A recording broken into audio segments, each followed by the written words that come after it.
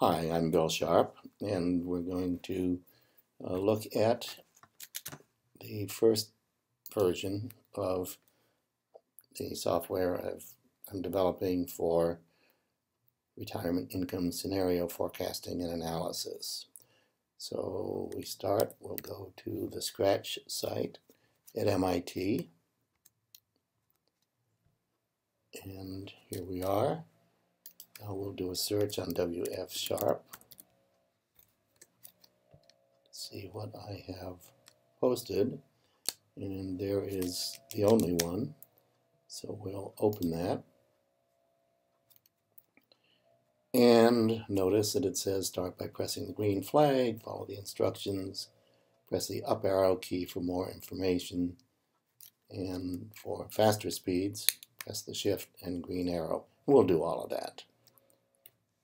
You'll see it's loading. Now it's loaded, and to make it most effective, we'll go to full screen and press the green flag. You can do it either here or down there. And you see at the moment, it's very sparse. There are two buttons, one for settings and one for an action. And in later versions, there'll be several buttons on the left for settings and on the right for actions. So let's start with the settings.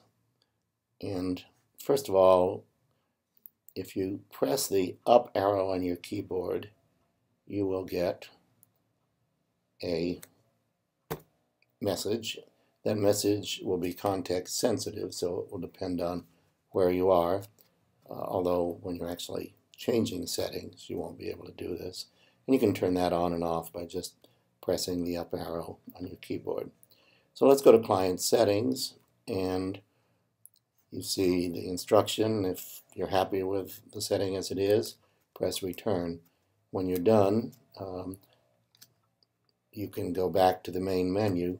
If you want to save the new settings for later use, you'll need to save the whole project, the whole program, which you would have to do on your own account, either on Scratch or on your computer. Once you've created an account on Scratch, you can do all these things. And notice that it says the help key, that's the up arrow, is disabled, nothing happens. Okay, so let's look. The last name, it tells you what's in there now. So the current setting is Smith, and let's say we need to change it to Jones. And your name is not Bob, it's really Sam. And you're not 66, you're 67. And you're a male.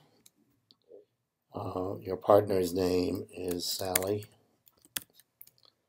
and she is 63, so we could just leave that. She's female, we could leave that. So I'm pressing the return key to leave it. And the current year is 2013.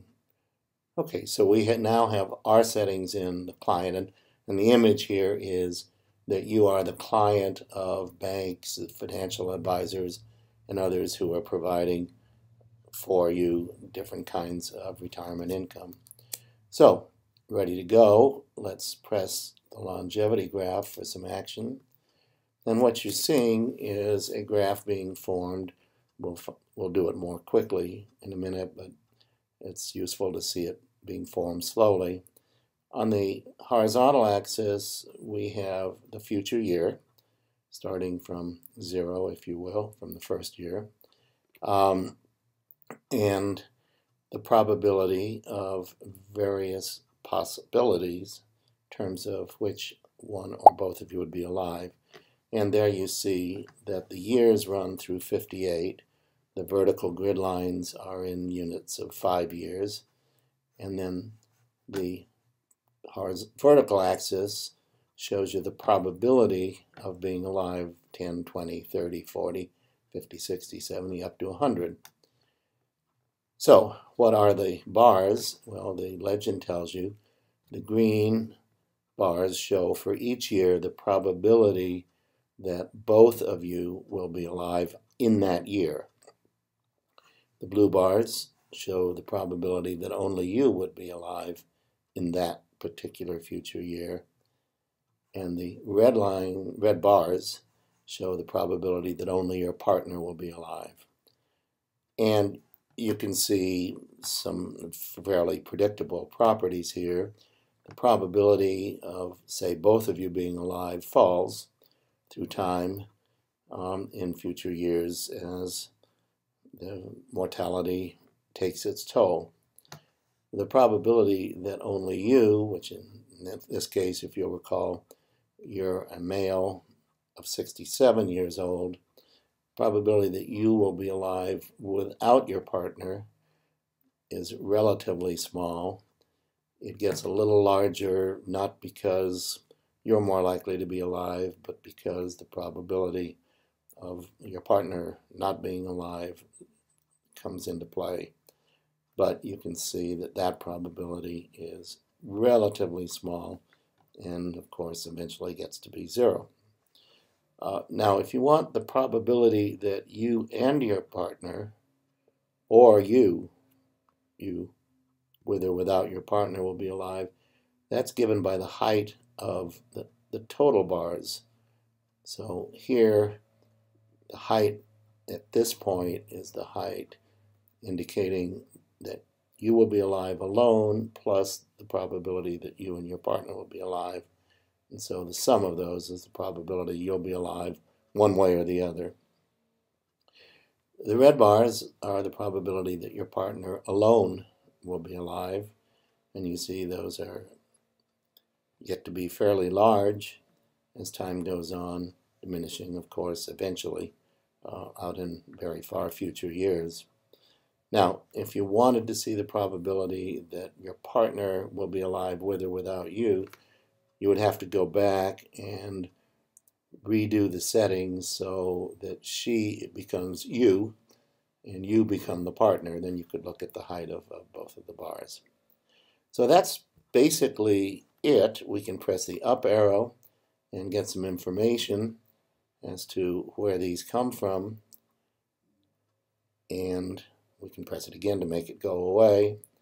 And also, when we go back to the main page, the help key will tell you that to find out much more about all of the capabilities of the software, you should read retirementincomeScenarios.blogspot.com, where I go into great and gory detail about all these issues. Okay, so let's press the left arrow, which takes you back to the main settings and action page.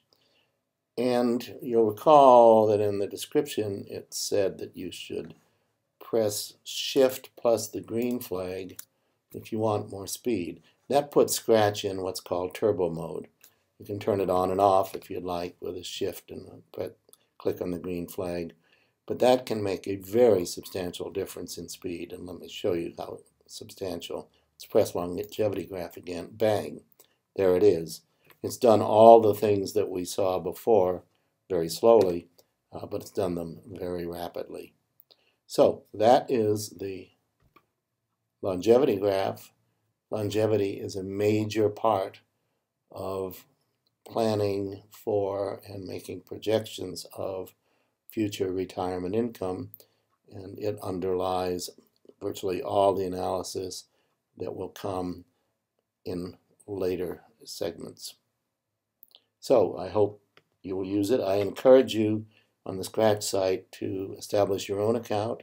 It's free, and that will allow you to store versions of this with different settings on the Scratch site, or you can store them on your own computer if that is more satisfactory from a privacy standpoint. And if you so choose, you can download a version of the Scratch system so that you can both run and store versions of this on your own computer, which would, of course, give you the maximum available privacy. So I hope you found this interesting. There will be much more to come.